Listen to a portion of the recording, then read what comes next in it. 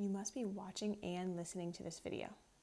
Okay, if you're not listening, you're not getting the most out of it. So then it's like a waste of your time.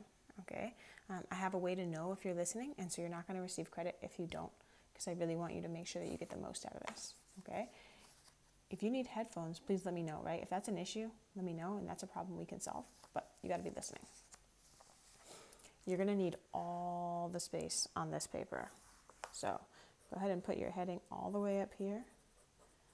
This is on equations. Okay, I'm going to do some examples over here, and then you're going to do some practice problems over on this side. Okay, so let's start with example number 1. This is only a one-step equation, but this is an area where a lot of people really tend to make mistakes. This right here says -4 times x. This is multiplication. This is not subtraction right here. This is -4 and the number -4 being multiplied by x. So to solve it, we do the opposite of multiplication, which is division. So I'm going to divide by -4. Okay, now in this case, this is x is being multiplied by -4 and divided by -4. So we get just 1x, right? -4 divided by -4 is 1, just write x. Positive divided by negative is a negative. 24 divided by 4 is 6. Okay, now you're going to pause the video. This is practice number 1. Okay, so right now you're going to pause the video. Pause. And practice. Okay, I'm going to give all the answers at the end. So that way you can check your work and go back and make any corrections you need to make. All right, notice I'm not leaving a line because you're going to run out of space if you do. All right, here is example number 2. And we're starting on the simpler equations and just working our way up. Okay, here I have 2 operations. It's a 2-step equation. I have division and I have addition. Okay, now whenever I have division or multiplication and addition or subtraction, I deal with the addition and subtraction first. I work in the opposite order as order of operations. The opposite order as order of operations. Okay, so in order of operations, I do addition and subtraction last, but with equations, I do addition and subtraction first. 13 minus 8 is 5. Now this is division. This is x divided by 3. So if I want x by itself, I have to multiply by 3.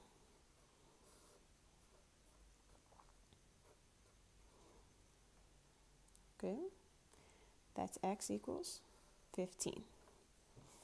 Here is practice problem number 2. Okay, and you notice I squeezed in the work a little bit here to use one less line. I'm using a composition book, so my pages are kind of small. But for me, I'm going to be a little bit tight of space for this, just because equations take up a few lines to solve.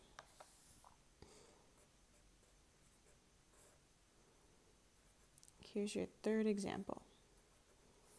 Okay, now here's where people get confused. Let me adjust myself here. Here's where people get confused. I just said that you do addition and subtraction first, so you might think to subtract 9 first. But here's the thing. Like I said, it's reverse order of operations. Remember when we talked about order of operations, this fraction bar is a grouping symbol. So this is basically in parentheses. So if we're talking about reverse order of operations, well, this stuff in parentheses, that would have been first in order of operations because it's in that grouping symbol. So that makes it last when we solve equations. So instead of dealing with this x plus 9 first, we're actually going to deal with this divided by 2 first. So the first thing I'm going to do is I'm going to multiply by 2. And I end up with x plus 9 equals 10. Okay, and then I'm subtracting 9 from both sides. So x equals 1. Okay, and I'm always using inverse operations. Okay, here is your practice problem number 3.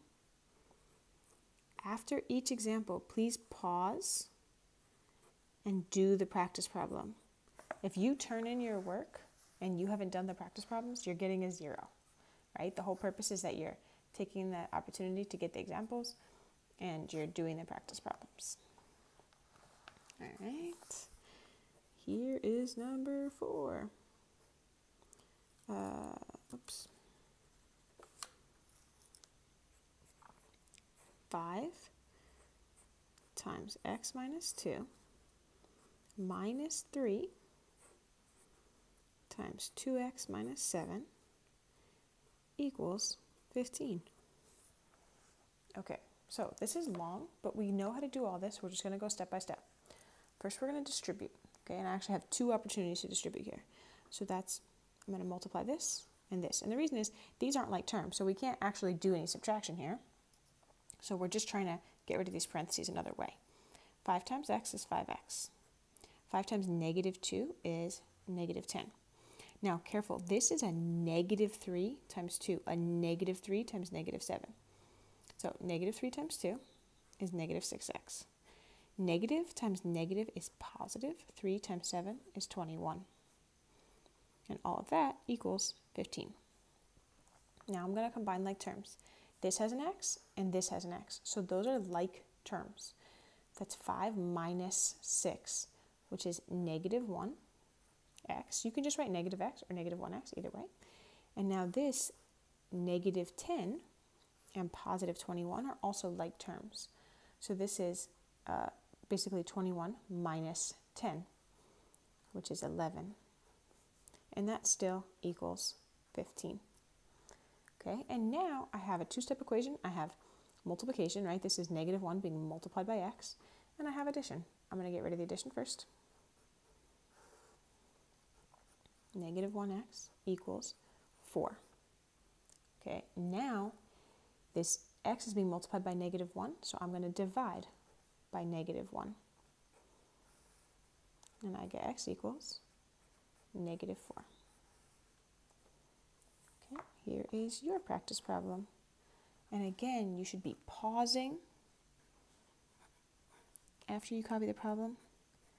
Pause and do it.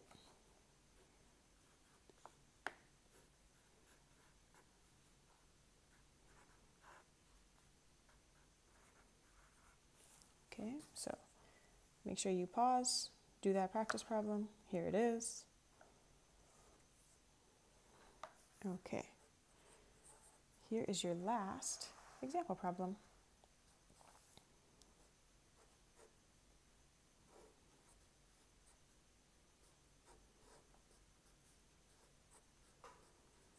Okay, again, we have some distributive property here, but the big difference here is that there is variables on both sides of this equation.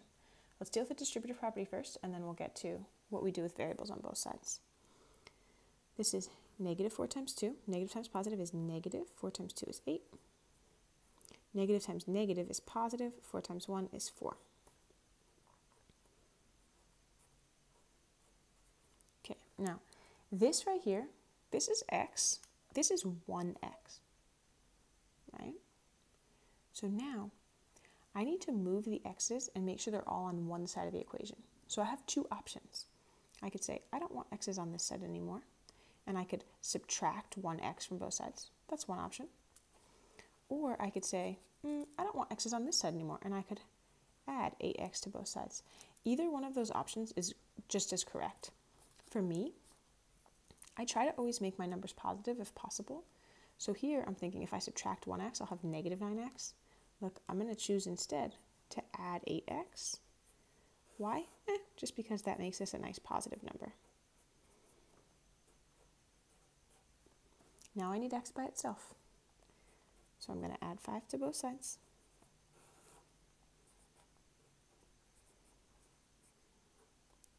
Now this is x being multiplied by 9, so I'm going to divide by 9. And I get 1 equals x, or x equals 1, same thing. Okay, and here is your last practice problem for you to try and check.